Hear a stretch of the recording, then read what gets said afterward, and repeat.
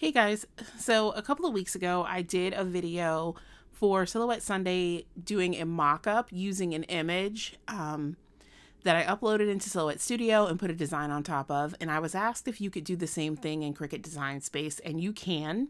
So the image that you currently see on my screen is an image that I took using my phone, and I've uploaded it into Cricut Design Space. Now I'm going to show you the steps for uploading it and getting a clear image that doesn't have anything, I'm just going to say for ease, messed with, so that you just get a clear image.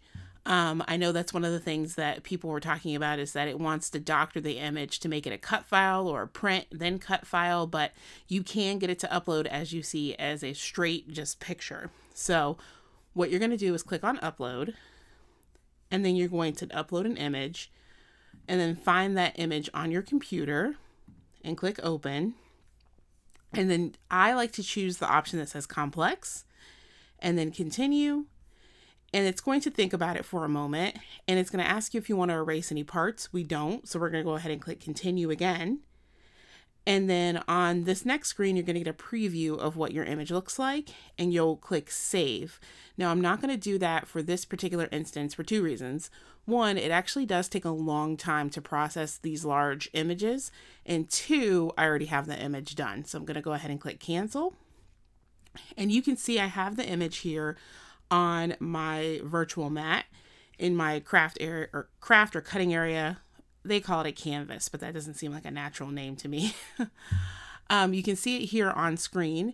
Now I did size this down because it does open quite large, but once it's a workable size, you can go into images and you can add whatever design you want. So you can create your own or use something from the library here. So let's say I wanted to use this unicorn design. I would go ahead and select it, and I would say insert, and it comes up with a transparent background. So it's ready to just be resized and placed down on my shirt. So my shirt is a little bit angled in the photo, so I'd want to angle it here as well. And naturally I need to resize it so it doesn't land on top of any of the props.